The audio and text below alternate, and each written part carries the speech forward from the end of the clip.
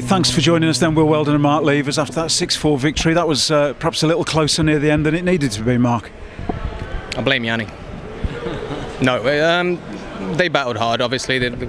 We kind of fell asleep a little bit, so but we got the win. It doesn't matter, so we got the win.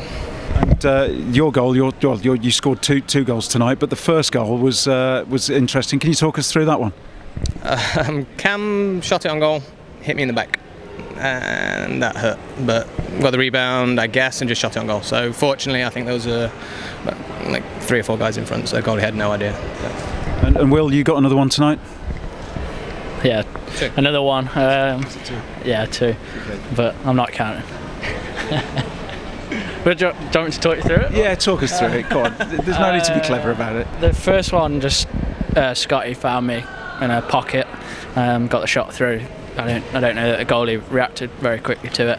And the second one, again, Scotty managed to get a pass through, and I got the first shot away. The goalie saved it, and the rebound was sat on the line, so it was easy pickings. So next weekend, just one game again. Does it upset your routines just having one game? Is it, you know, usually it's Saturday, Sunday, and then the last week and this week and next week it's just one game? Does it affect things?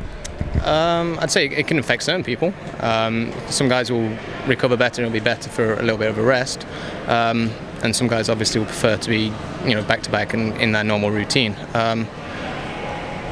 I don't know, at the moment it's working okay, we're rested. I mean, we may have not started too well today, so maybe it had a little bit of an effect that way. We weren't quite ready to go off the start, but hopefully we'll become used to it over the next couple of weeks, and we'll be all right on the one-game weekends. Do you think that it needed the Dogs to score on us, and then we equalised, and then they scored again? Was there another gear we needed to move into, or do you think?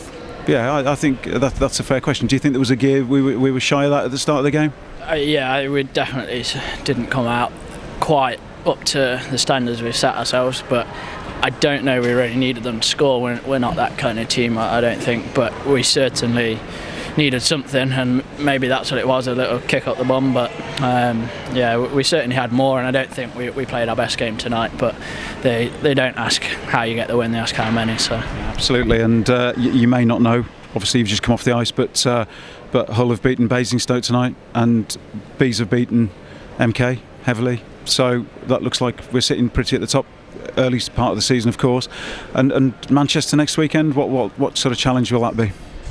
Well, again, they're a dangerous team. They might not have the most bodies, they might not be, you know, classed as the top team, but they're always dangerous, just like anybody is. Hence the 2 results tonight, you know. So we have to be prepared from the start and play our normal game rather than taking a period to get started. Thanks for joining us, both of you. See you next week. Thanks to Jenny P for being here. Love you.